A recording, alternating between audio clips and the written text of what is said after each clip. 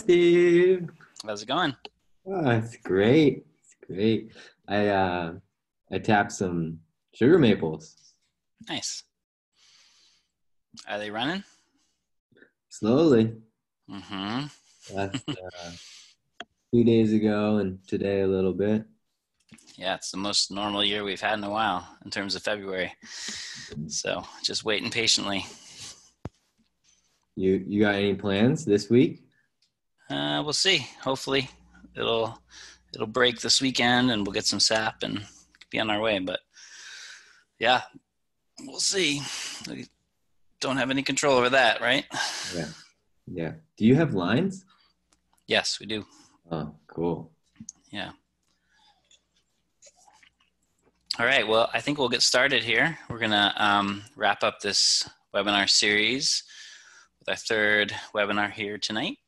And I'm going to start off the evening here talking about some of the farm business, some of the pieces to become a farm, and then some of the ways that fresh mushrooms are handled and sold, and talk about some of the logistics of that. And then I'll toss it over to Willie for the end of the webinar. We'll get into a little detail about fruiting and some big picture ways that fungi are going to continue to grow and expand and flood the world, hopefully. Happy to have you all here. Just as a reminder, I put a link in the chat for the Fungi Alley website, which is our home base for this project. And there you can find all the links to the assignments and tools that we have offered through this. We're going to be posting a link for the application to be joining us for the next step in this adventure. We'll post that probably by noon tomorrow is our goal. And you'll get an email with the link to that, but it will be posted to that Fungi Alley page, so you can check there as well. And yeah, we're hoping to get some folks who are already growing or are ready to jump in to participate in our project, which is to collect data about different methods, and as we've talked about in the last webinar, and collect some data about labor and material costs associated with those, so that we can hopefully coalesce that data along with the work we're doing here at Cornell, and provide some in-depth data back to the community about different methods and their cost benefits. So I'm really excited for that. Getting the research underway here on campus and comparing straw production and block production systems in a controlled environment. So let's jump right in and get into this question of when am I a farm, and talk about that a little bit. So this is the checklist I would suggest considering working with when you're becoming a farm in the US. You can start really considering yourself a farm when you accomplish or start working on all these kind of pieces. So there's 6 main things. One is to really declare that you're intending to sell, or you're actually selling some kind of farm product. The ag census often says $1,000 minimum is when you start reporting to that agency. But technically, whenever you're intending, even if you're not selling products, you can start filing and claiming some of the benefits of being a farm. Really recommended that you register a name, a farm name. So DBA is doing business as, an LLC is a limited liability corporation. DBAs are nice because you can work with a county. Usually is about $25, something like in that range, and it takes about 20 minutes to fill out the paperwork, and you have a name now associated with your business. LLC is a little more details. There's a few more details in there. You need to file with the state that you're in generally, and have some kind of public notice in newspapers, which are well set up to handle that, and file some articles of organization and things like that. A couple more steps, a little more expensive, usually more in the $250 avenue, But either of these is going to give you the opportunity to start opening a bank account in the name of that entity. And DBAs are nice when you're not maybe sure of the name you're going to use, because you can always accumulate those and then change them over time. And LLC is a little more of a commitment. Third thing would be to open a bank account and really start to track your expenses and income separately from any kind of personal accounting. And the reason we want to do that is to really get a sense of how the business is going. And it's fine if you give yourself a loan, you give the business a loan from your own personal finances if you're getting something started, but it's really important to start separating those. I've worked with farms that sometimes have been going for decades or more, mixing their business expenses with their individual income and expenses, and that can be really hard to track and report at the end of the year. Willie's saying we're stuck on the first slide. Sorry, folks. Let's see. Should look at a checklist here of. Oh, let me share something differently and see if that works. Are we seeing something different now? Yep, that looks good. Cool, thanks. So fourth thing would be finally Schedule F, that is profit and loss from farming. That's a federal form with the IRS. Really important to look at that form. We'll check it out in a minute, and start to categorize your expenses in correlation with that form, so that it's really easy at the end of the year to pull everything together and submit that. Fifth thing would be to register with your local farm service agency. This is a USDA, a federal agency that keeps track of farms and links different farm businesses to land bases and gives you a farm number. And this starts to then give you eligibility for insurance, crop insurance, for cost share programs that are offered through USDA and NRCS, which is Natural Resources Conservation Service. And also to facilitate disaster payments. If you have an off year, you can sometimes get benefits from that. And the sixth thing would be to get product liability. If you're going to sell a food product to customers, you want to cover yourself. And so we'll talk a little bit about how to go about that. But that's a piece of the puzzle as well. So the benefits, before you even start to really see income and profit show up on your radar, you can usually start to see the benefits from writing off your farm expenses. Often folks are holding other jobs, or the family has wage income that taxes are taken out of. And by claiming your farm expenses, and in many cases claiming a loss as you're getting your farm going, you can write off and include those, and that really helps your personal financial picture. Many states, if there's a sales tax associated with products that you might be buying for your farm, you don't have to pay sales tax for those. Speaking a little specifically to New York on that, but there's a specific process which I'll share, but you should check with your state agencies to understand the process in order to remove those from your plate. So in New York State, that saves us 8% off of all of our purchases, which can be significant. As I mentioned, we can, as we check off those boxes, become eligible for farm programs through USDA. And often then, as we're a farm, we can also benefit from some kind of ag assessment. In New York State, that's when you gross $10,000 in income or more, you can start to claim the land base that you're using for farming, and you'll get a lower tax rate. In many other states, there's some kind of classification for agriculture, for farming, for forestry. These are all things that can benefit you in terms of your property taxes. So before you even start to gain the income from the business, these are benefits that are really available. And again, we've worked with farmers over the years that sometimes haven't made maximum use of these opportunities from the get-go. Critical to any farm enterprise is to track your transactions. And a lot of farms start off with the shoebox method, which is really just to keep track of your receipts and then deal with the headache at the end of the year of trying to sort everything out, categorize things.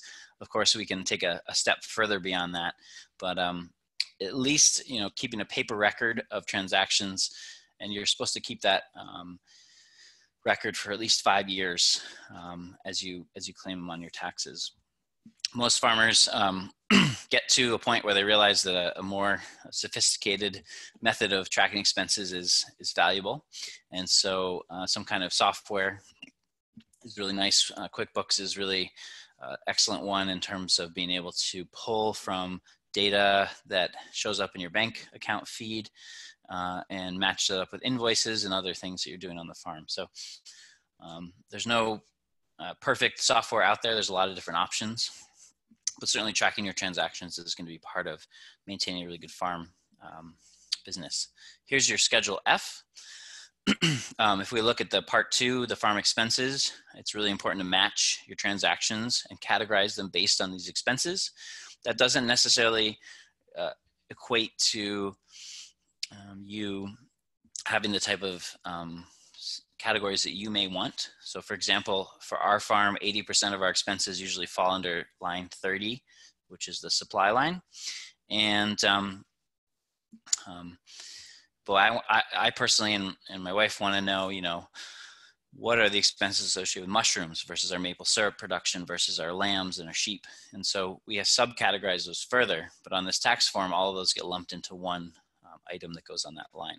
So it's really recommended that you work and build a relationship with a local accountant who's familiar with farm tax policy. They're going to help you benefit to the max in terms of filling out this form and depreciating the assets related to the business and getting you the best value as you file each year. Ag assessment, this is specific to New York. So if you're in a different state, you need to kind of dig deeper, but this is all based on property taxes and land.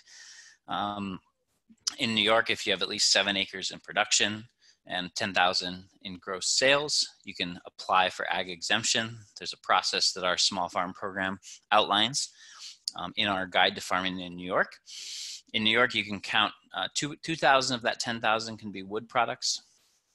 And you can actually use mushrooms if they're grown outdoors in a forest environment as the entirety of that 10,000 if you get to that scale. Maple syrup also counts in New York State. So what happens in New York State is they look at the soil value and they basically, if my land was taxed at 2,000 an acre, based on the land values you can see in the chart here, those taxable amounts would be reduced based on being an ag exemption. Key thing to keep in mind with all ag exemption processes, land and property tax exemptions or reductions, is that these are usually programs in states that require you to maintain that level of production, whatever the requirements are. So if you start to change your land use, you start to change your practices, you may be liable for past taxes or those changes. So do your homework, but it can be a significant way to support your farm venture moving forward. Again, in New York State, really simple method for eliminating sales tax from your cost ledger is to use this form ST125. Basically, you fill out your contact information, you sign at the bottom, and you give this to anyone who is who you're buying those materials from. Most of the local feed stores and the hardware stores and things like that are used to this, and so they'll put it on file, they'll attach it to your phone number, and then they'll usually work from there to make sure that when you make a purchase, you just give them your phone number, and then they can automatically deduct that sales tax from your receipt. And then finally, small farm product liability. This article is a couple of years old, but it's a really good summary. What's really key with product liability is to find an insurance carrier that is able to create a custom package for you based on your sales, based on your plans. So you want to sit down with someone who understands where your farm is at in year 1, where it may be at in year 10, in year 20, and can adjust the product liability package to meet those needs. So a lot of agencies might offer you a blanket policy or something that's a fixed price. So whether you're selling 100 pounds of mushrooms or 10,000 pounds of mushrooms, you might be paying a similar rate. And that can really hinder young and beginning operations. And so, yeah, what's really important is to do your homework, find someone you want to work with, and find someone who can customize those options. And then, of course, you can add on to product liability things like insuring your equipment or your buildings or things like that. And so Took us a while personally to find. We worked through our local, our Farm Bureau agency. Farm Bureau is a nationwide organization that has an affiliation with Nationwide Insurance. So often those companies are used to working with farmers and farm operations, and those agents can help customize a policy to your needs. But that's certainly not the only one. Farm Family is a common one that's used in the Northeast, and there's some others out there. And if you have a good experience with an insurance provider, feel free to share that in the chat box so folks can get some ideas. What's most important is you actually talk to a human, and that human hopefully visits your farm and builds a relationship with you and works a policy that's customized to your situation.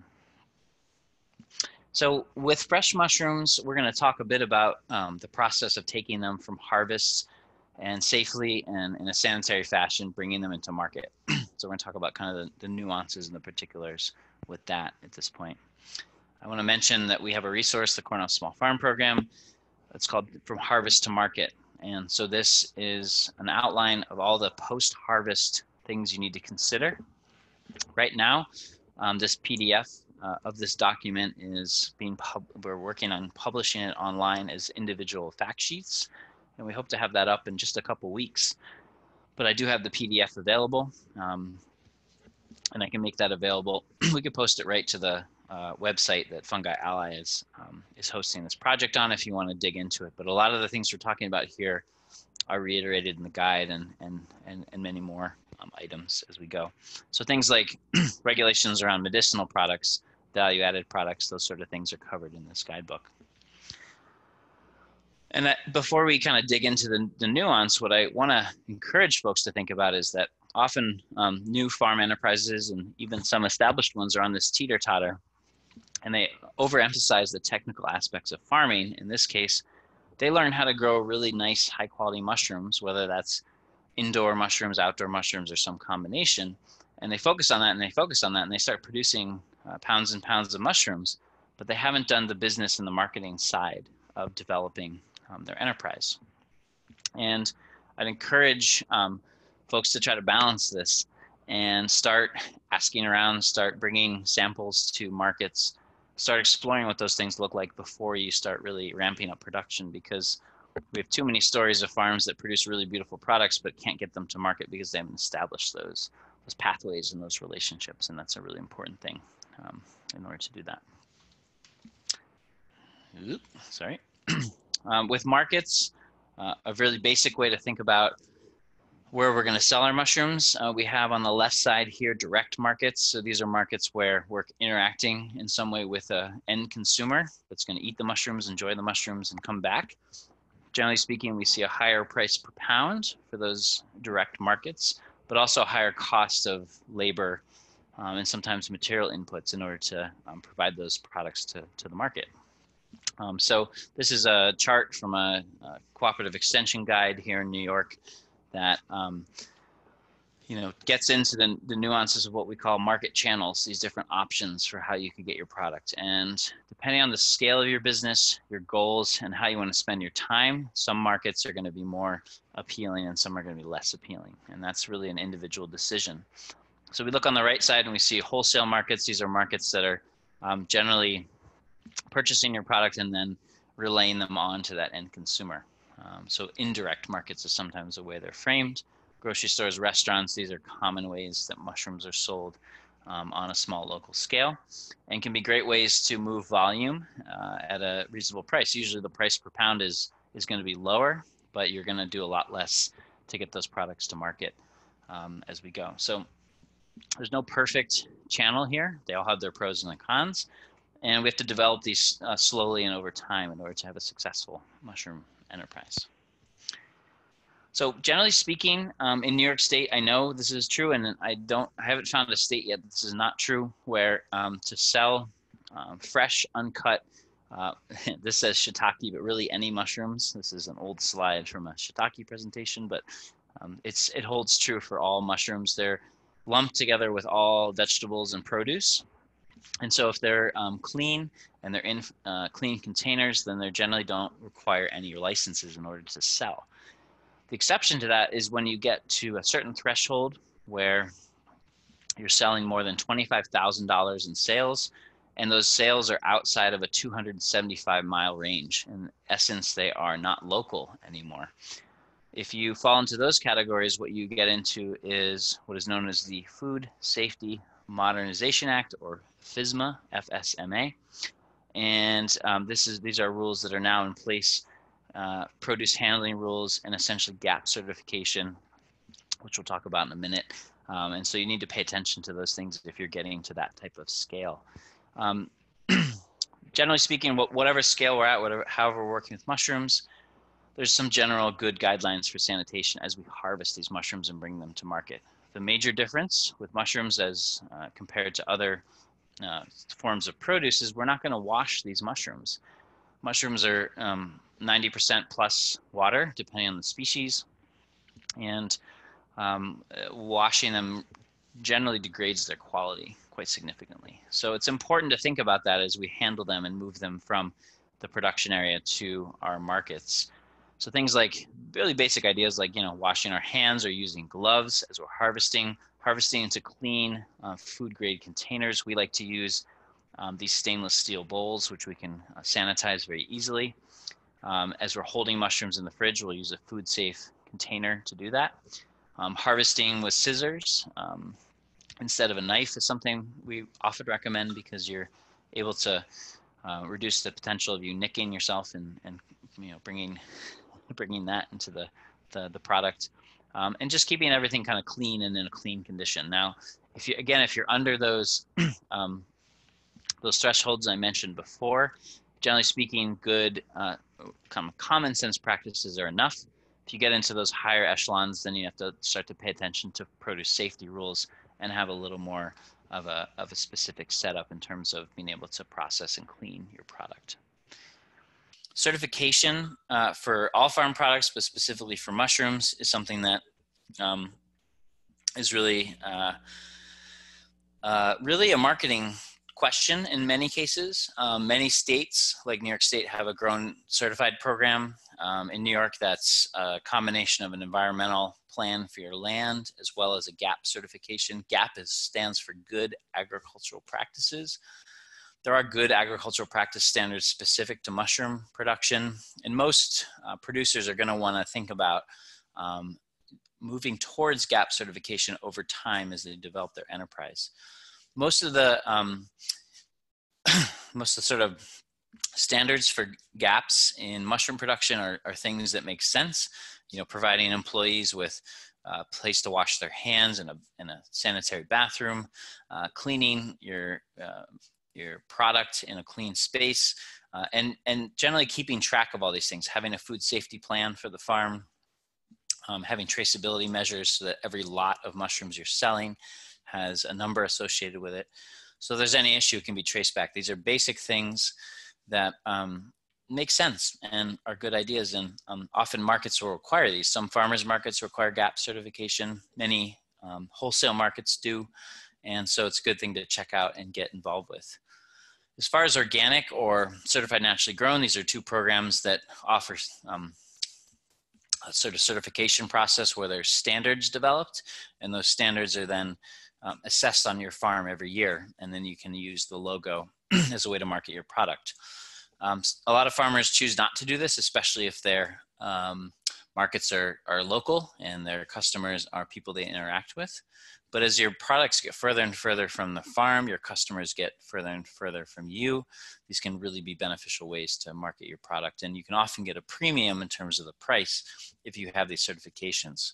So organic certification would be a third-party certification where a representative from your state agency would come to the farm, complete the certification on an annual basis. You'd pay a fee and then you'd get that certification. Certified naturally grown, or CNG, is what's called a peer-to-peer certification, where another farmer will actually come to your farm and help complete the paperwork. It's a nice way to have some interaction as well with other folks in the industry. If you're interested, you can dig deeper into the CNG mushroom standards. I was part of a group from multiple states that developed these standards for water quality, for substrate use, for processing and packaging and things like that. And so even if you don't enroll in the program, it provides a nice template to look at in terms of how to adhere to the standards and keep things in the right way. So harvesting our mushrooms and storing them is a really critical part of this. We talked in the past webinars about proper harvesting techniques. So I often get pictures from new growers with these kind of pancake shiitakes or pancake mushrooms where the caps are flat or unfurled. Perfectly edible, perfectly delicious, but not really going to hold up in terms of quality standards in the long term through the transport and storage process with your customers. So really thinking about harvesting our mushrooms a little bit earlier in the process where those caps are still have a bit of a curled edge and a bit of rigidity is going to maintain their quality. So the difference between these two pictures might be several days in terms of how they hold up in the fridge. If I were to deliver 5 pounds of the shiitakes there on the bottom to a restaurant after 2 or 3 days, they might open the bag and find them to be kind of yellow or brown and the quality to be degraded, and they're kind of dried out. Versus if I deliver mushrooms in the state of the top photo, those often last a week or more in a refrigerated setting and are going to maintain their quality as they go into the production chain. Storing mushrooms, we don't seal them up in plastic. We use paper or breathable bins, so bins that don't seal. I'll show you an example in a minute. We focus on quantity. We don't want to put too many mushrooms in one bin or bag because that weight can actually degrade their quality over time. And generally we store them in a kind of fridge temperature environment is perfectly fine. Or even a bit cooler. So we kind of keep our fridge around 36, 35 degrees as a way to maintain quality on the mushrooms. And like I said, if you harvest them when they're a little underripe, arguably, you're going to have a longer shelf life and they're going to hold up better in transportation and storage. So here's some breathable bins. Basic food grade quality bin. We just get them from a local restaurant supply, and you can also order these online. So the lid just kind of nestles on top, and we usually cover our mushrooms with either a paper bag or a towel in order to keep the moisture from condensing on them and degrading them as they're waiting to go out into the world.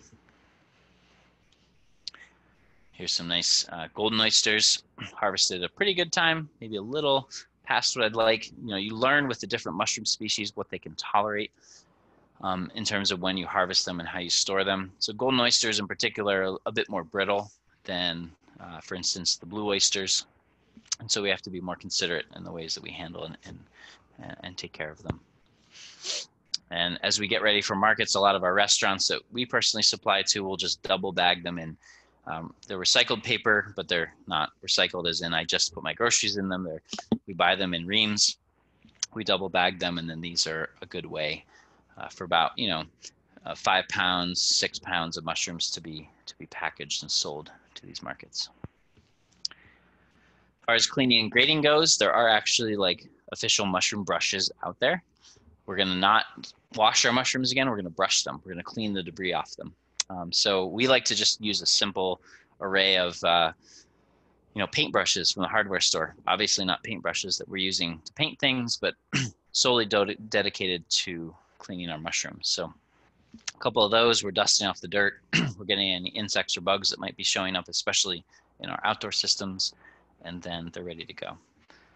With some of the shiitakes, particularly I work with shiitake growers who do outdoor production. In the heat of the summer, we can see these thrips show up, and it's important to get them out of there. They don't actually do a lot of damage to the mushrooms, but they do need to be cleaned out. And the worst way to do that is to blow on them, which is one of the old timer ways of doing it. Better ways to do it are to tap the cap of the mushroom to get these bugs out, or even use something like toothpicks or a toothbrush or a small brush in order to brush them out. We try to minimize in our different production system management the presence of these, but again, especially with outdoor production, they're going to show up, and they're an important thing, obviously, to clean out. Grading mushrooms, this is not there's not a standard grading system like with some other products, but it is important to grade your mushrooms and consider what channels are going to accept different qualities. Depending on your customers, depending on what they're paying at a premium price, it's really important to maintain quality. That's what we hear time and time and time again from growers who are successful mushroom producers, is they only are successful as they maintain a high quality product. So here's some A-grade shiitakes with nice round caps, clean gills, no deformities or damage. So we might call these grade A. Grade B might have a little bit of damage, but mostly are intact and look pretty high quality, but a couple deformities in there, here and there, scattered about. And then grade C, which could be product for what we call the farmer grade. So sometimes these are the ones we're eating, or we might be trimming these off or turning these into value-added products as a future for them. So we grade these out as we're harvesting them. We have different grades, and then we match those to different clients that we're serving through our sales. As far as weighing products, generally speaking, across the board, if items are going to be packaged in something where there's going to be a label and they're going to be put in a retail location, they generally need to be weighed on a certified scale. And that's a scale that's actually checked off by your local Bureau of Weights and Measures every year. If you're selling mushrooms in a package to a grocery store, that would be required. If you're selling them in bulk, like you drop off 20 pounds to a grocery store and they display them in a bulk way, customers take what they want and weigh them out, then it's the grocery store's responsibility to have that certified scale. If I'm selling to a CSA or I'm selling to a restaurant, it's essentially an agreement, so I don't have to have a certified scale. We're assuming that we're under the understanding that we're selling them around 5 pounds of mushrooms or something like that. But anytime you put a package and a label on it, you're going to have that kind of requirement met in order to sell them legally in all states. As far as packing and labeling mushrooms, the packaging you require is really in relationship to the markets that you choose. So for us, for our CSA customers, for our restaurants, these are folks who are already committed and bought in. They know what they're getting. So paper bags work great. And again, not paper bags that I just used for some other thing, but we buy recycled paper bags from our local supplier and package our mushrooms up in that. If I was selling at a farmer's market, I would want to display the mushrooms so that consumers can see them. I like those cardboard clamshells because you can display the mushrooms open and then fold them up and close them up and send them on their way when they're purchased. Some folks use the clear clamshells or bags with a clear window, something like that to show what's in there. Generally speaking, a retail customer wants to see the product. A wholesale customer is going to be able to determine the quality of the product from your initial sales, and that ongoing consistency will be important, but it's not as important to display in terms of packaging. So that's kind of up to you how you want to go about it. There's no specific rules, but it's going to depend on your market strategy. Labels, generally speaking, you're going to have the identity, the name of the farm. In most cases, you don't actually have to have your address, at least in New York State, as long as you're able to be found, like through a Google search or something like that. It used to be, and still in some states, you have to have the full address and even a phone number. So do check with your local regulator about what kind of requirements for contact info needs to be on there. And you put your quantity of contents on the package. We could add to this list that traceability, the lot number or the batch number, so that we can know if a customer has an issue with your product, that they can trace it back to when you harvested it and what might have caused those concerns in the first place. As far as pricing goes, what we see with locally grown mushrooms is a premium price. So on the right there, we have our grocery store, kind of mass market shiitake mushrooms. Doesn't matter if they're log grown or sawdust grown, but they're coming from those markets, which might be fetching $3 to $5 a pound, might be retailing for $6 to $8 a pound.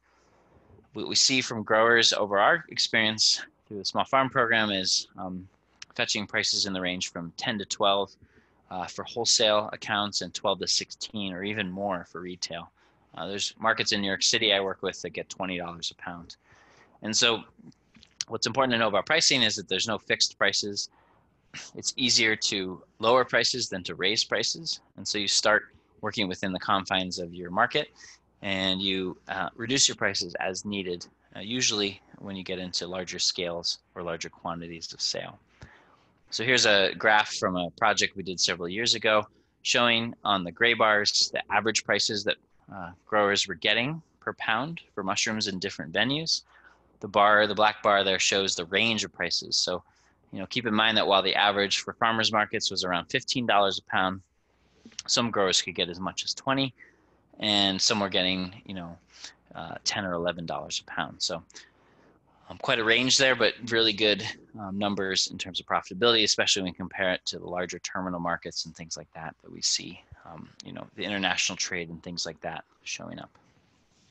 And what's key to think about prices is that the way you frame prices can really have a big impact on your sales. And so if you go to farmer's market, it's not really great to put $16 a pound on the sign. That can scare away a lot of folks.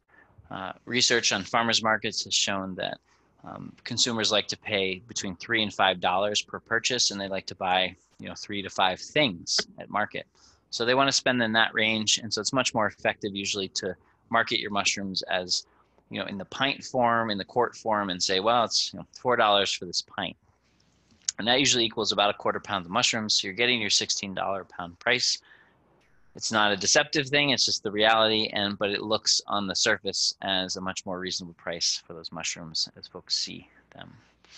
For wholesale accounts, we might offer something like $12 a pound, but say we'll go down to 11 or 10 or 10.50 if you're going to commit to us for the season.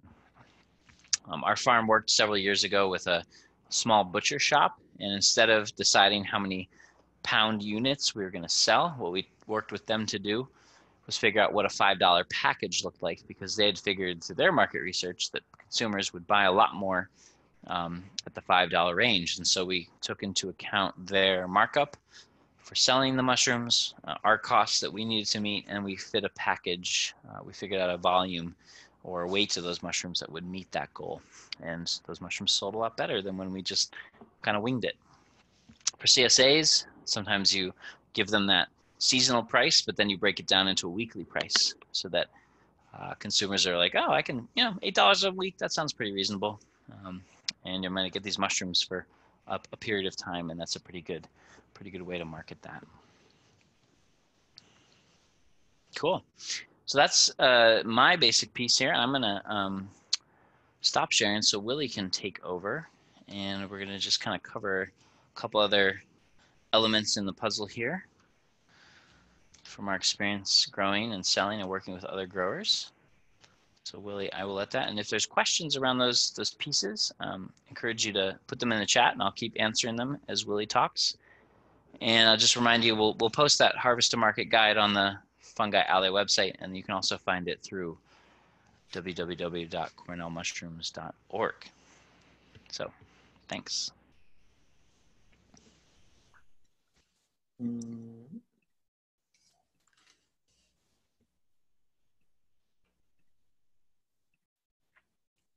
And Greg, I'll just answer this question as we're transitioning here. He's asking more about that $5 story. I'd have to look back at our notes, but I believe our weight was around 1/3 of a pound or a little more. And we packaged them in that case they were biodegradable coffee bags that had that little window screen, because they felt really strongly that it was important for the customers to see, but they didn't want to display them in a bulk fashion. And so that was a little more expensive packaging, but again, ended up in a greater increase in our sales. So it was worth it. Thanks, Steve. Yeah, I'm like, it's really nice. It's like settling to me to just like hear this information, and I'm hoping for other people too, just like, some more understanding of how this whole thing works, and to not be overwhelmed, you know, with like, how do I sell a mushroom? Like, is that allowed? To be a farm. So wish I had that 6-7 years ago, and glad you're sharing all that stuff now. So I want to start out going into backing up a little bit into the grow room and talking about both strains and initiation strategies for the different species. So yeah, I'm going to go through and do that, and then we'll talk some about where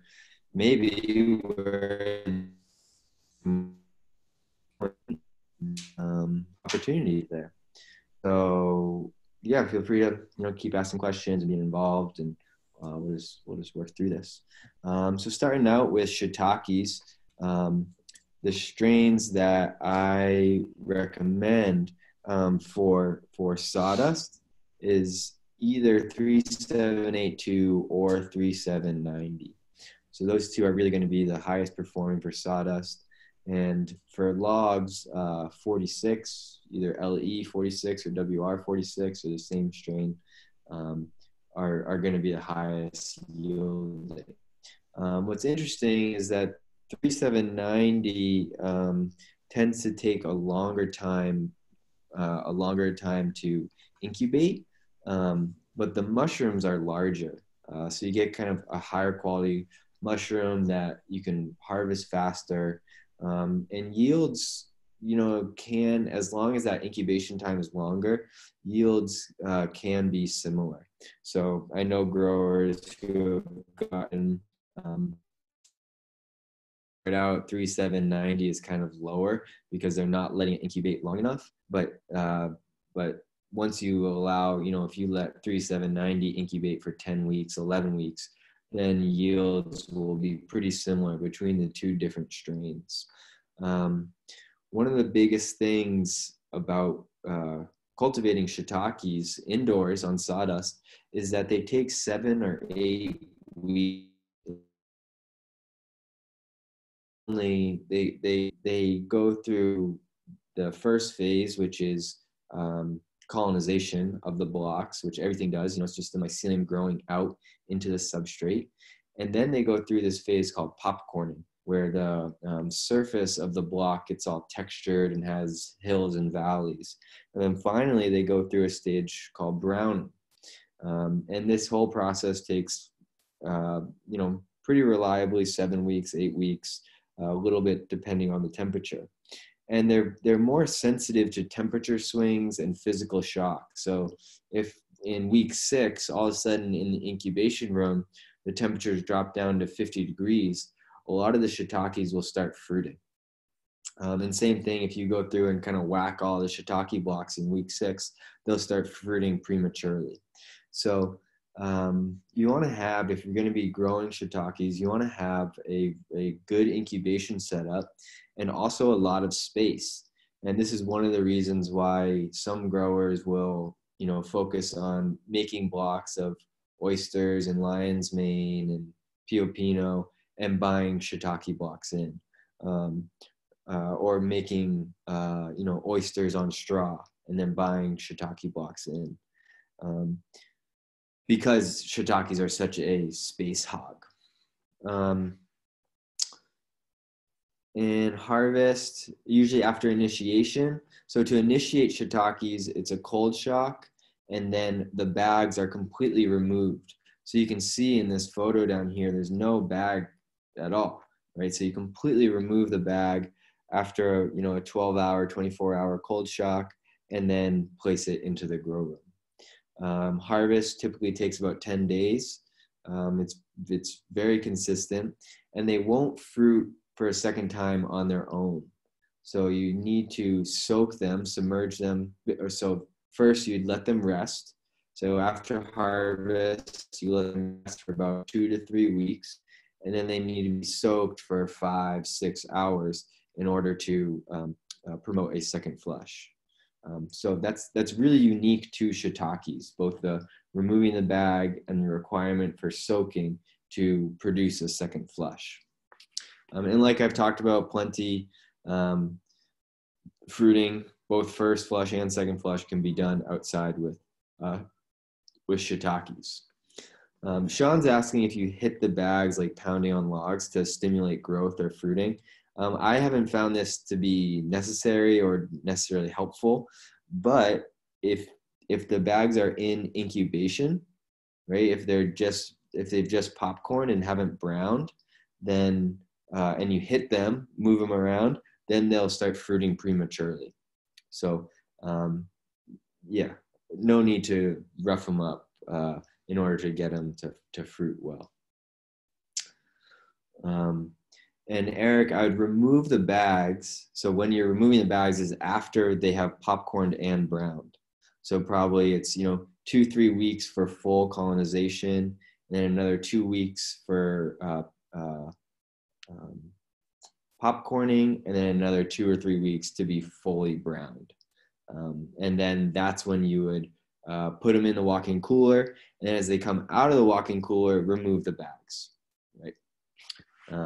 And ideally incubation is, anywhere from 60 up to 75 degrees. Okay, so this is what this process in the grow room would look like. Over here we have somewhere around day 5. And in the grow room, in the first 4 days, like up to this stage, day 5 with the sawdust blocks, you can just blast them with a hose.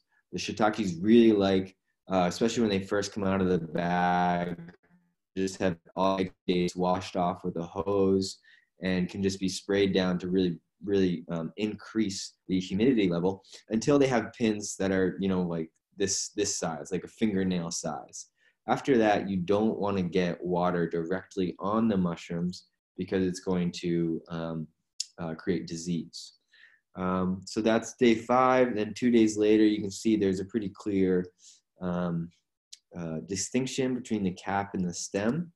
And then day 10, most of the mushrooms are ready to harvest. You still have a couple up here that are just pinning, so sometimes there's a little bit of lag. Usually there's kind of like a 3-4 day window of harvesting where day 1 is kind of light, the first day of harvesting is kind of light, and then the second and third days are heavy, and the last day is kind of light again. And here you see, what Steve was talking about on this last photo from the underside of this bottom one being really perfect to harvest, and these ones too. So basically, once you can see the gills, especially in the summertime, you want to go ahead and harvest shiitakes. Okay, so that's kind of taking care of shiitakes and initiation and fruiting room. Now we're going to move on to oysters, which could be blue oysters or yellow oysters or pink oysters or phoenix oysters or black oysters. Any of those would be treated the same. My 2 favorite strains for blues is 123 or 3015. Those are both really high quality strains, fast growing, high yielding.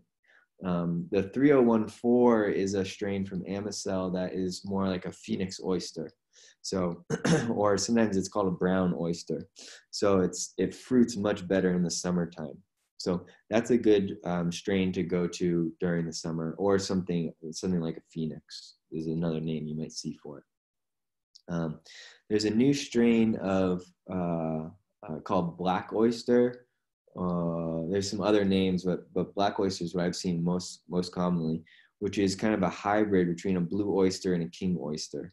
So the stems are longer and it's a meatier mushroom, and it has better storability and better yields than the typical king oysters, but has kind of their texture. So that's a new strain. It's just in the last 6 months I've seen people growing it in the US. So it's pretty recent.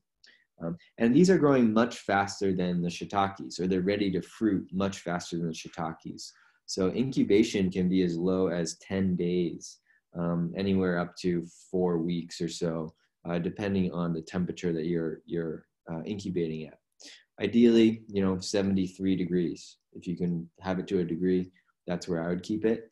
But it's a range, a range is fine. And what's really nice in the incubation stage is that CO2 isn't as much of an issue as in fruiting. So you can just kind of keep the temperature at, in the 70s, and you don't have to be constantly exhausting, bringing fresh air into the room.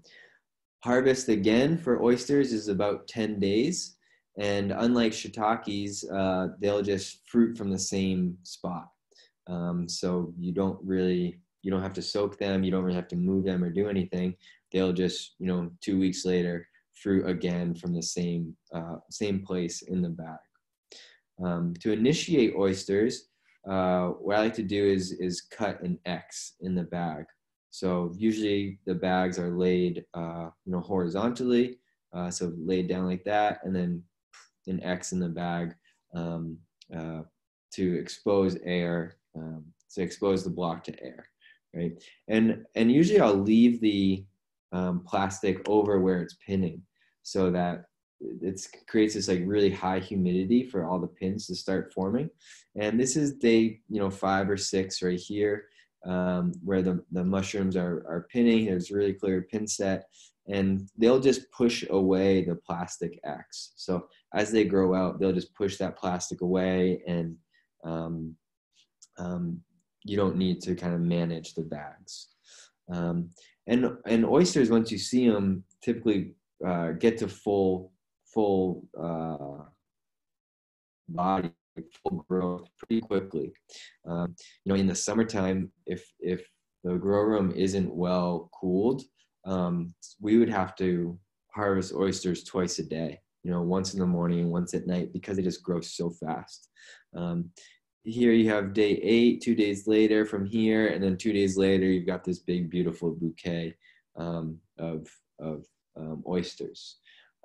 When you're cutting the X into the bag, really you're just cutting the bag, but it's not a big deal if you cut into the substrate. So it's not like you need to cut deep into the substrate, or it's really bad if you do cut into the substrate. Really, it's just about cutting in the bag. And you can also do a T. That's another thing. It doesn't have to be a full X. You can just do a T, which I think is kind of what's happening in this first photo. Okay, oysters. There we go. And other than shiitakes, like oysters and lion's mane, I don't tend to spray with some sort of hose or get water directly on them. It's really best with those to just keep the environment humid and moist, and not get water directly on the mushrooms. Okay, beautiful lion's mane. 2 best strains that I've worked with are Leighton Banks strain and the Lambert strain. The Leighton Banks strain, it's amazing how prolifically it fruits. It'll actually become so heavy that it just falls off of the block.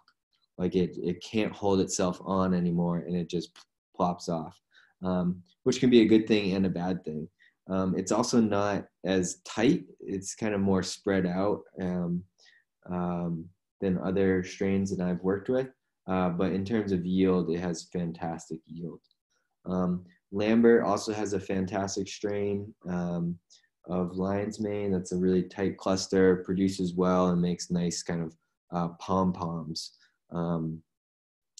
This like a pom-pom form out of the bag. So quality strain. It tends to take, again, anywhere from 10 days to 4 weeks in incubation. And the mycelium is much lighter and weaker than oyster mycelium. So even if you get like spawn shipped in or something, it can break apart really easily, and can kind of look like nothing's there. But there's stuff there, and the mycelium is just a little bit more faint. The harvest cycle for lion's mane is a little bit longer than both shiitake and oyster. Usually it's about 14 days. And there's a little bit more wiggle room of when you can harvest. So you can harvest the mushrooms a little bit earlier and not lose very much weight. Like oysters, the lion's mane will just continue to fruit out of the same holes that are poked in the bag. But it's really important, actually, with both of them, especially lion's mane, to remove any dead material. So make sure that you remove any dead fruiting bodies or whatever's left over. Because if you don't, as the new mushrooms come out, it'll kind of like, it'll incorporate the dead material into it, and that will become a spot for disease. So keeping those bags really clean is very important. If you're leaving them in for multiple flushes. The biggest downside with lion's mane is that it's really easy to bruise. So we want to make sure that handling is minimized, and ideally that the lion's mane goes out as quick as possible to the customer. I didn't have a good like beginning of lion's mane, but this picture on the left here is probably like day 8, day 9, and you can see the spines when it first comes out. The mushroom's kind of pink and really tight. You can't even really see spines. And then by day 8 or 9, it's more of this white colored, and the spines are sticking directly out, right? So it kind of looks more like a spike ball or something. Like it might be spiky when you touch it. And then, 5-6 days later, that's when the lion's mane is more in this beard like formation, where the spines are cascading down towards the floor and starting to have, maybe a quarter of an inch, a third of an inch length. And this is anywhere in between these two is a good place to harvest. So you won't lose a ton of weight if you harvest earlier with the spines kind of sticking out in this one, but you're going to get the full formation and kind of classic lion's mane look at this stage. But shelf life, as you leave the mushroom more and more to grow, shelf life goes down. A couple of things that can go wrong in the grow room. One is the biggest one is blotch. So this really happens primarily on oysters, and is kind of a sunken orange like holes that tend to be kind of wet. And it really comes from excess water on the mushrooms.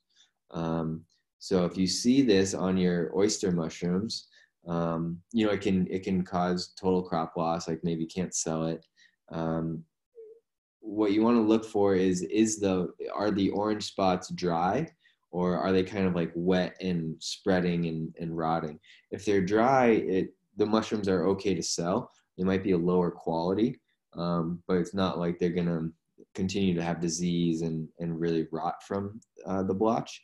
But if they're wet and slippery, that means that bacteria is active, and you definitely do not want to be selling those mushrooms. To cure blotch, if you're starting to get that in your grow room, what you want to do is try and decrease temperature, decrease humidity, make sure there isn't water getting directly on the mushrooms, and increase airflow.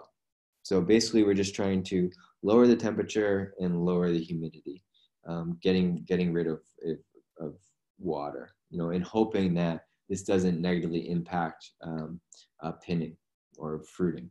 But it's a bacteria, so it really likes high heat and lots of kind of standing water. So minimizing those effects is best approach. This one's a doozy. Norospora is really hard to get rid of. It's an orange-like mold. It's airborne. It definitely shows up at a lot of different farms, and it's not like game over, your whole farm's done, but it becomes a nuisance. And this mainly comes around when you're inoculating your own bags. So if you're buying bags in, or if you're doing straw, I haven't seen a huge problem with Norospora on straw. But as you get into some of the supplemented sawdust mixtures, this one can be a real issue. It gets in little tiny holes into new substrate, holes in the filter patch, or just a little pen hole in the bag, and then makes this kind of like cushiony orange growth. So this hopefully won't be a problem for you, and maybe if you see it during when you get to the point of making your own substrate, you're just going to have to increase. It's getting in during the inoculation process. So maybe you need to increase sterilization time. Maybe you need to replace a filter. maybe you just need better personal hygiene in the lab. So that's a big question if it comes up. Okay, probably the most common mold we run into as mushroom growers is trichoderma. If you do straw, I mean, pretty much all the processes, logs, shiitakes on logs, oysters on straw, any supplemented sawdust formula, trichoderma shows up. If you're seeing it on your logs, it tends to just be because they're excessively wet. The bark is staying excessively wet. So if you can do anything to kind of dry that bark off, that'll hit the trichoderma back. Or just, you know, if it's been rainy for a week and yeah, it's been rainy for a week and your logs start to show trichoderma, probably in the next or two and it's sunny, that'll just go away. Some natural ebb and flow. If it's in a substrate, particularly with oysters, sometimes they can outgrow it. So if you see trichoderma, I wouldn't just throw away the bags right away. We kind of give it some time to see if the mycelium can compete with trichoderma. And if it does grow over, awesome. You can go ahead and fruit those bags. And even if it doesn't, say there's 20% of the bag is trichoderma, you can still fruit the bag, say it's from the space that's not filled with trichoderma, right? So it would be okay to fruit that bag still if it has a little bit. You just don't want to be fruiting right where that trichoderma spot is. And the green that you see is actually the spores of this mushroom. So when you see green like this, those are the spores being produced, and the mycelium is a light white color. So you can't tell from the mycelium if it's like an oyster mushroom or a trichoderma, but the green is a really telltale sign. And that pops up quickly. They sporulate really, really quickly. And never, ever, ever use a bag of spawn with trichoderma to continue to expand to new substrates. Because it's the spores, that green is spores, then it's not just going to be in that one tiny spot. It's going to be distributed throughout the bag. So if you ever receive spawn with trichoderma on it, definitely ask for a replacement. Take a photo, send it to your spawn provider and ask for a replacement. And yeah, make sure you don't expand that trichoderma out. Yeah, and you could say if you're doing this with shiitakes and you had it out of the bag, you could just cut off the trichoderma or spray it with some hydrogen peroxide or something, and that would totally be fine. With oysters or lion's mane, it's probably not worth it to go in and try and excavate that stuff. I would just try and cut your X or your hole where the mushroom is fruiting out of, away from the trichoderma, and that should be fine. Yeah. Okay. So those are some of the pathogens that you might see while you're fruiting and growing mushrooms. The other really common things with oysters is to have long stems. So when we're growing blue oysters or yellow oysters or pink oysters, the quality like tissue is in the cap. So what you want is big caps and little stems. And as you can see with these photos, we have the opposite of that. So this is a really low quality mushroom that most people wouldn't be excited about receiving. So what's going on when you have long stems? Well, two primary places to look is CO2 and lighting. So if the lighting is too low or too short, you'll get these long stems, like the mushrooms are reaching for sunlight. Just like plants do, right? So it's a photo period, they're photosensitive, something, phototropic. So the mushrooms will respond to lighting. you know, if you have that 16 hours on, 8 hours off, comfortable amount of light to read a book or something, then you'll totally be fine. The other piece with oysters is high CO2. So so if your CO2 is getting above 800 parts per million, that's when you'll see these elongated stems. And oysters are the most sensitive to it, so they're a pretty good indicator species. Shiitakes and lion's mane will continue to kind of form naturally and properly until CO2 levels get up to, you know, 11. And like, okay, I need to fix this in the next crop. So once you see really long stems at this stage, then you know that your CO2 levels are excessively high, and need to kind of adjust that for the next crop that's coming along, or even for the next flush. You know, you could just harvest these mushrooms right off and be like, okay, I don't want the block to put any more energy into this cluster, and you know, hopefully it just starts fruiting again in 2 weeks or so. And with really high CO2, there won't be any fruiting at all. You know, so if you get up into the 1500 parts per million, that's when you just get no fruiting. And in some species like king oyster and enoki, this can actually be desirable. You know, enoki, they grow in the Northeast, and they're a brown mushroom with a regular cap and stem, but they get that long, white, thin look to them, like noodles or something, from being grown in low light, high CO2 environments, and from strain selection. So in some cases that can be desirable. All right, so where is the industry? Where is everything? What are some of the other opportunities with mushroom cultivation? This is an article from Wednesday, a week ago, from CNN, and a bunch of different news places picked this up. Just of like, mushrooms are the new celebrity. They're like they're taking over the produce aisle.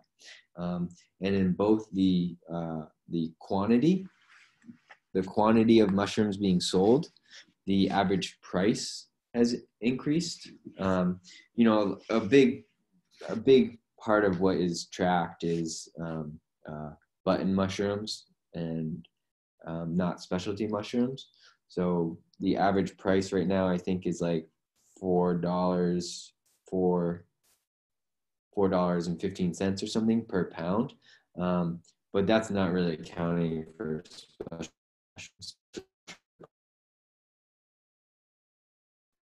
special of total mushroom sales. And yeah, and the amount of specialty mushrooms being sold is increasing as well. So you're getting an increase in total sales, an increase in price, and an increase in diversity of the types of mushrooms that are being sold. So I think it's exciting to see this in mainstream news, and obviously that's gonna, you know, this trend is going to continue. I know last year Whole Foods was saying that mushrooms was like one of the top 5 trending foods. So it's not like this is just like, oh, this year it's hitting news. Over the last 3-4 years, this increase has really been happening.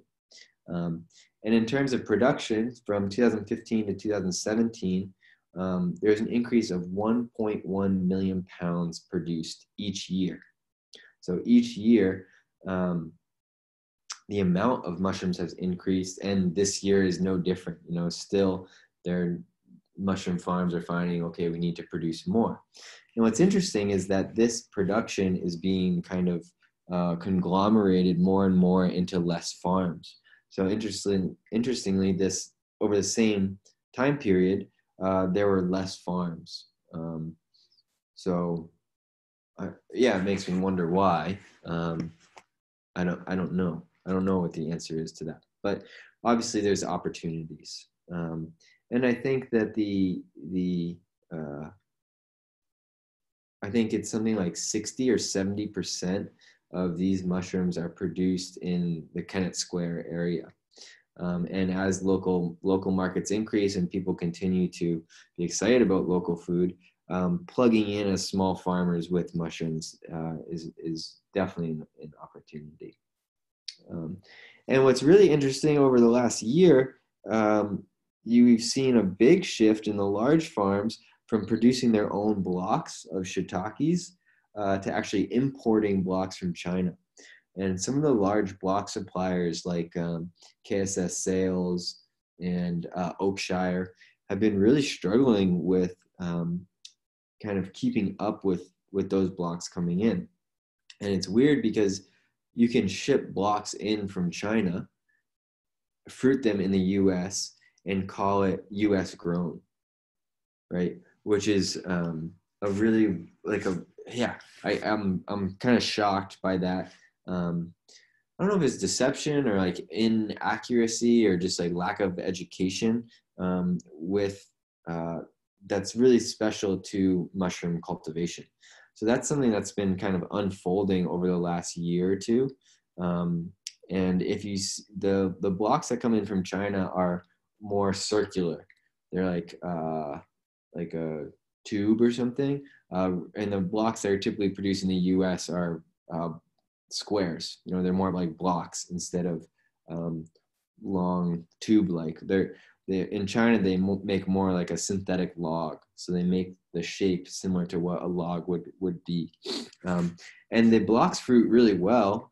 They're high quality, and the cost is probably $2 less than blocks you can get that are made in the US. So,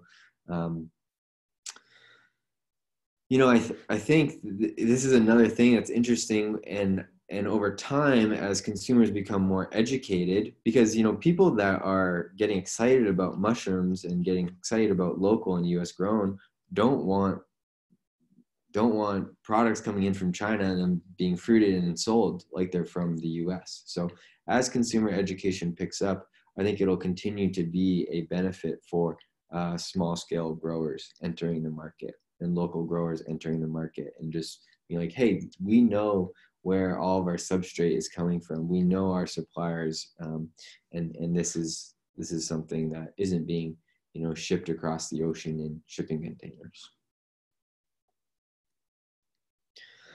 A huge area that's increasing is medicinal mushrooms. I'm sure everyone has in some way interacted with medicinal mushrooms in one way or the other, whether you've seen them in the grocery store or you're taking them now or just seen articles about them. This industry is expected to go up to $34 billion worldwide by 2024. So it's expected to, I think it's right now, it's at something like 20 billion, something like that. Maybe last year is 18 or 19 billion. And the projections are that it's going to just totally keep on increasing. So again, there's this opportunity, I think, for local mushroom producers to not only tap into the culinary markets and the food markets, but start to think about, how can I create a product that would tap into this market, tap into the medicinal mushroom market. And there's similar to it, the blocks coming in from China, there's this level of education that is happening with producers that, or with consumers, that I think will slowly shift where people are spending their money in the medicinal mushroom market. So this is the back of a typical formula you might see in the grocery store. And what you'll notice here is that for each of the ingredients listed, you have mycelium, right? So you have chaga mycelium, maitake mycelium, reishi mycelium, cordyceps mycelium. And there's only one here, right here, maitake, which is fruiting bodies. So these actually aren't, a lot of these products actually aren't mushrooms. They're mycelium. It's a different stage of the fungal life cycle. So when you break that down, the total of what's in a serving is about 1,000 milligrams. and only 16 milligrams are from an actual mushroom, or from a fruiting body. So that's like 1%, 1.5% are from mushroom fruiting bodies, and the other 98.5% is actually from the mushroom mycelium. And so it's a different different life cycle, different life stage, and there's a lot of questions of are they the same? Is the efficacy of mushroom fruiting bodies the same as mycelium? And when you look at these two products, so here's what the mycelium on grain would look like. It might be more colonized than this, but the thing with growing mycelium is that you can't separate it from the substrate. So you end up with both mycelium and grain in the product, compared with your mushroom, where you're getting all fungal tissue, right? If you're using mushrooms in a product, in any product, then it's 100% fungal tissue. If you're using the grain, the mycelium on grain, well, how much of the grain is not digested yet? How much is still in just grain, and how much is mycelium? So that's a question that's been playing out in the industry.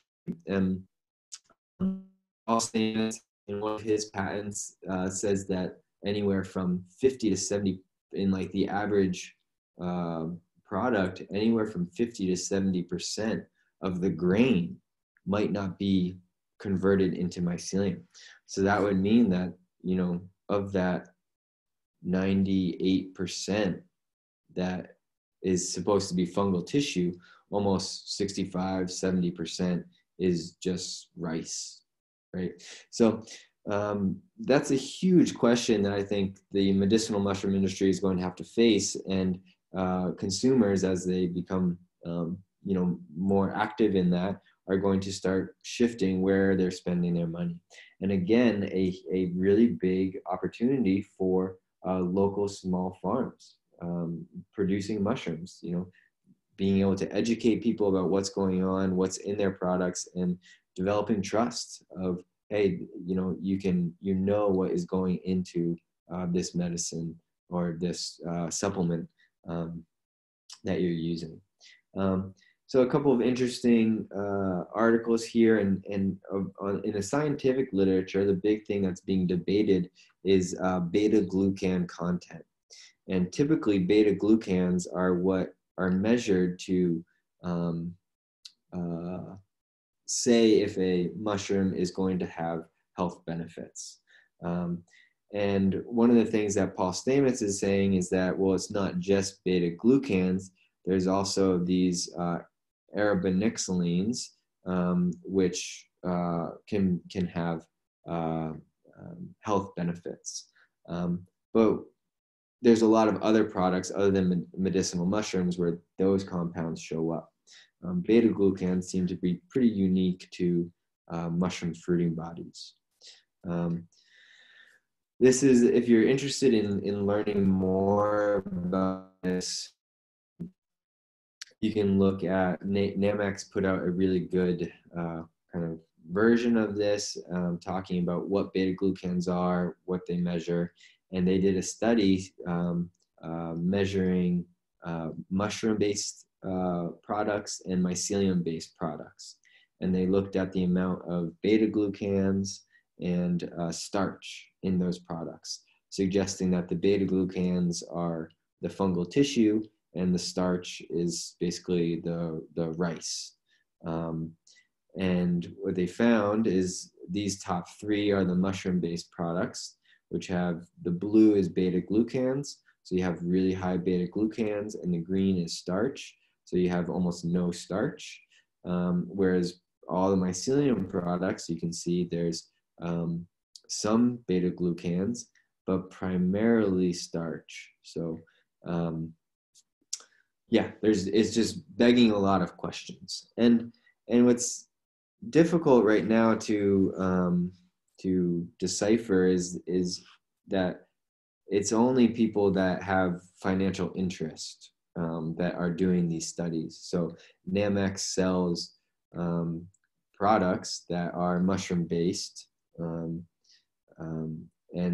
mycelium based products are their competitors. So it would be really, really helpful to see some third party studies. I know Bastyr did one, and they found a very similar thing of mycelium based products did not produce the same effects as mushroom based products. And at the same time, a lot of this is happening at the like cellular testing level. So very little, if any, human studies have been done in the United States. There have been a fair amount of human studies done in Japan and China, and there are some certified drugs derived from mushrooms that are being used there. But on here in the U.S., we're kind of slow on coming up with that. But in the supplement market, medicinal mushrooms are really, really, really expanding. And likely everyone has been tuned in and hearing about some progress and changes with psilocybin, magic mushrooms. There's been a lot of research at Johns Hopkins talking about the benefits of using psilocybin for depression or PTSD.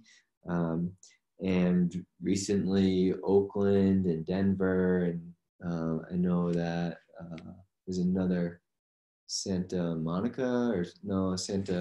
Cruz in California is considering taking psilocybin, like decriminalizing psilocybin essentially.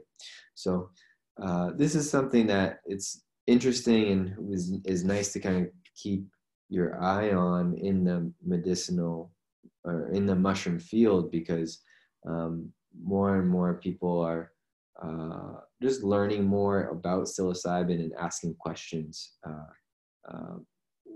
with it, and know that this is a Schedule I drug. So I was reading something in Johns Hopkins of them kind of moving towards proposing it be rescheduled as a Schedule IV, which is similar to like sleeping aids. But currently it's a Schedule I, so definitely don't like dive into psilocybe cultivation. That's a bad idea. But another piece of awareness in the general public and with people of what are mushrooms, what are the benefits that they have, and if you sell mushrooms at a farmer's market, you always get someone coming up and being like, "Ooh, you got any good mushrooms or something?" And I always like to like keep a little paper bag behind with some dried out shiitakes and be like, yeah, $50, and hand them the bag, and it's just dried shiitakes. So it's fun to play with that, and it can also get kind of annoying because there's a lot of benefits that mushroom have beyond just psilocybe. But hopefully at some point our culture is ready to be responsible with this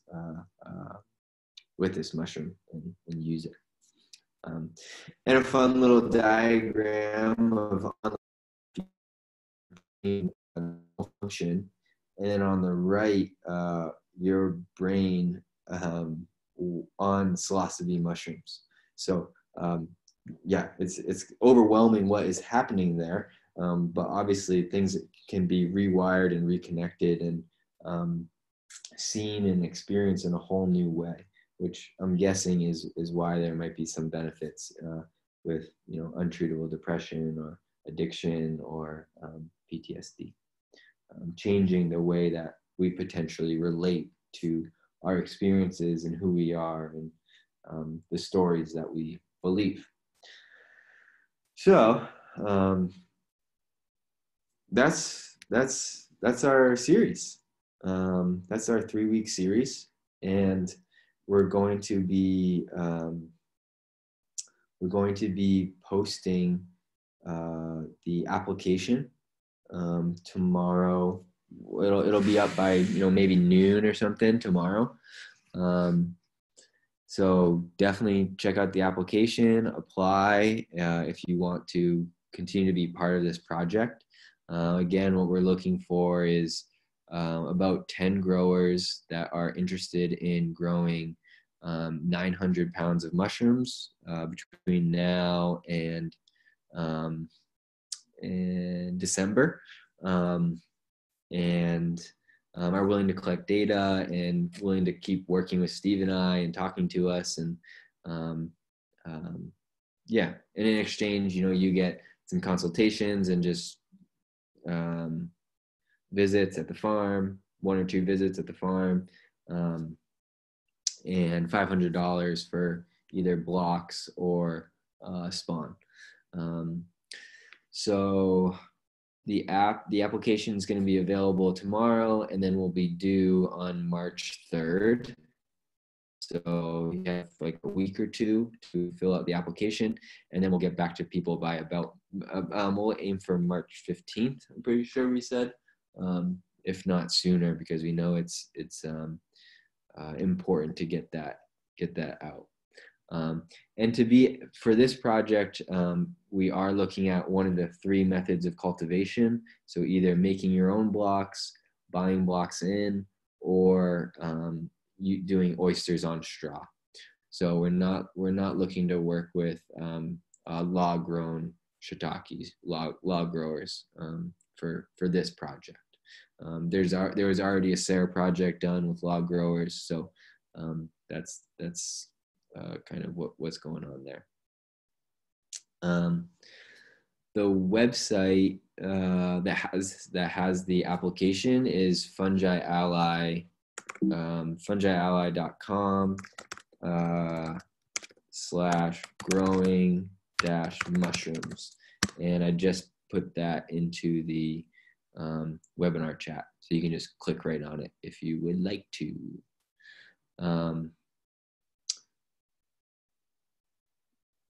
And yeah, the mushrooms, any species is fine. Shiitake, oysters, lion's mane, pioppino, chestnut. Yeah, any of them are great.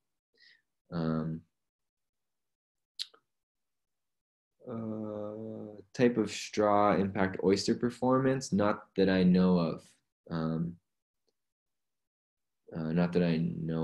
Mike. Yeah, Kara, I'll show that slide about the 6 things that identify you as a farm. Sure thing.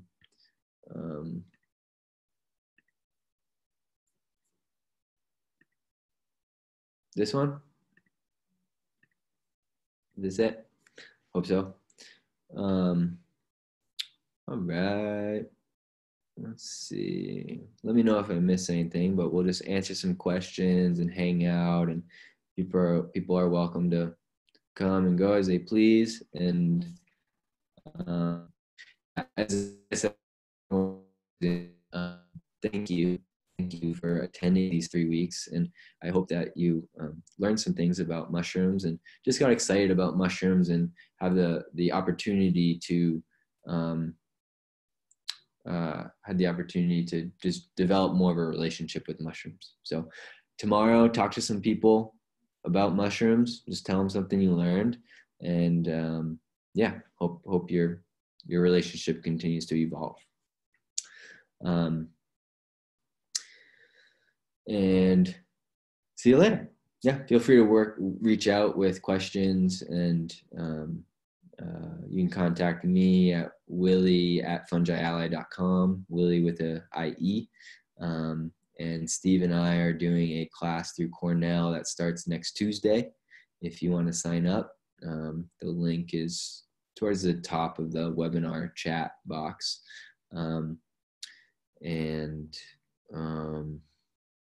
Anything else I want to tell you? Yeah, my company Fungi Ally sells spawn and grow kits. So if you ever like, oh, I want to try this out, check us out. And if you want to get someone a cool Christmas present or something. And also, if you live in Massachusetts or live close, I have a bunch of fans and a couple sealers and a couple of filter, like HEPA filters that I'm trying to get rid of. So feel free to email me about picking those up. And I'll put my email in the chat box. Okay, go work through some questions and yeah, hang around as long as you want. So who did you say was doing the grant for log growing? So SARE did a grant back in 2007 or something about gathering data for log cultivation.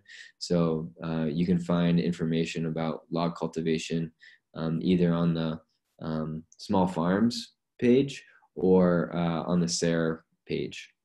That's not an active grant.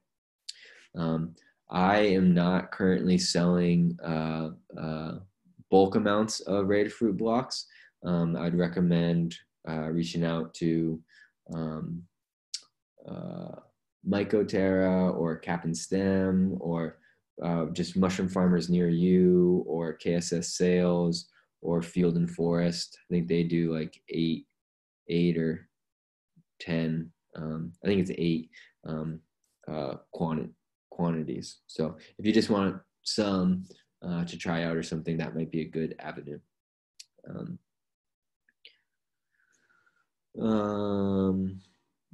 How do you dispose of the water with lime after soaking? Just I dump it out on a wine cap bed. Sure, you need a pH buffer, but just don't dump it into like an open water source. But if you just dump it, on a grass or something, then it's fine. It just acclimates and goes through root systems and is okay. Neutralizes. If growing multiple species, do we list them all at once in the crop decision tool, or do we have to fill it out separately for each species? You can list them all together, Sharon. So you don't have to list each species. Just say that, plan on growing 20 pounds of shiitakes, 5 pounds of lion's mane, 15 pounds of oysters or something. And it's really reasonable for those to shift. So we're just looking for an average of total mushrooms. We don't have to know exactly. You don't have to do it for each species. It is good to know what your projection overall is. So you can just let us know, yeah, this is the breakdown of what we plan for weekly.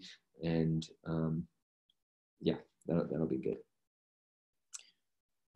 Fruiting chamber equipment, humidity control sensors, AC, etc. You can check out our course for that, and I think just Facebook forums and stuff. House of Hydro is great for humidity. Apollo fans are really good for moving air. Yeah, AC, Home Depot.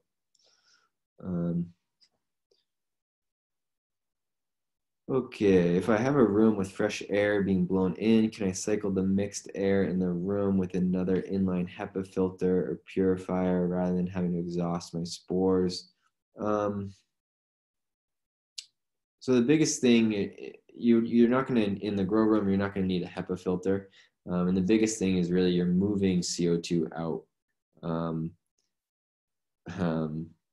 Yeah, you're moving CO2 out. So you're not really going to want to mix air in the grow room. Q-Pair device, awesome, sounds good. You might want to start a little bit lower than that, but yeah, whatever, that's cool. Yeah, as long as you got some capital that you're ready to throw down, then you can totally do it. Okay, do you need to cold shock shiitake rated fruit blocks? Yeah, I'd recommend cold shocking. I mean, basically when you get the blocks in, I just put them right into a walk-in cooler, and then boom, there's your cold shock. So yes.